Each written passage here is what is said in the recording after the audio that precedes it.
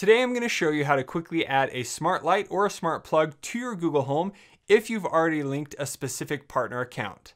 Let's get started.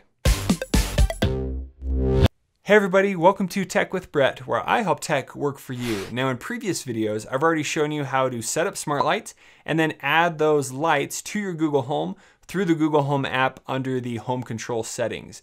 Now in this video, I'm just going to show you how you can add a new light or a smart plug very easily through the Google Home. So the first step is you need to go to the partner application and set up that light or smart switch first. So today we're using a new Sangled smart colored light. So I've gone into the Sangled application and gone through the process to set that up. And so now I can easily turn on and off the light from the application.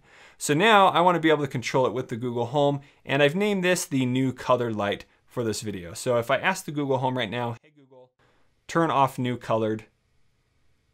Sorry, I don't understand. Doesn't know what I'm talking about. But now there are two commands you can use to easily sync your devices and refresh what is linked to the home control settings. So one is called Sync My Lights, and the other one is Sync My Devices. So let's try it out. Hey Google, sync my lights. Okay, syncing devices for 6 providers. Okay, so it's gone through and reactivated all the lights that are on those accounts. So now if I say, hey Google, turn off new colored. Sure, turning off the new colored. Just like that, super easy.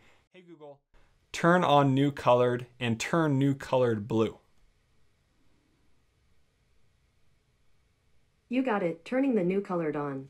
And okay, changing the new color to blue. It turned it blue. Pretty awesome. So another cool thing that you can do with this is if you go into the Google Home app and you add maybe different nicknames or you change the names of the lights in the partner app. So I went through, and if I change this and I asked the Google Home to sync my devices, it would resync all of those. So if you're having issues with it knowing what light you're talking about, that is something you can quickly do to reset everything. Now, another cool tip is if you're having problems with your Google Home and the smart lights, you may want to change the names of them. So try and stay away from any numbers. Try and stay away from special characters in the name, and then don't name them the same thing as a room. So if here I have the office and I name it Office Light 1, that would not be a good name because I'm using office and I'm using light 1. Another thing you shouldn't do is here I have like a light on the left and a light on the right. Try not to name it light left, light right. It gets a little confused, but have specific names for those lights, and that will help all of your home control settings. And depending on the light that you have, you will be able to change the color, and you can also change the brightness like this. Hey Google, set the brightness on new colored to 5%. You got it, setting the new colored brightness to 5%. Set the new colored light to 100%. You got it, setting the new colored brightness to 100%.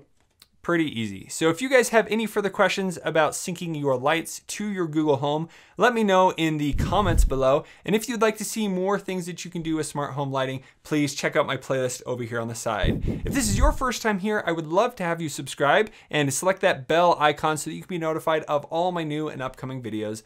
Thank you guys so much for watching. We'll see you on the next one.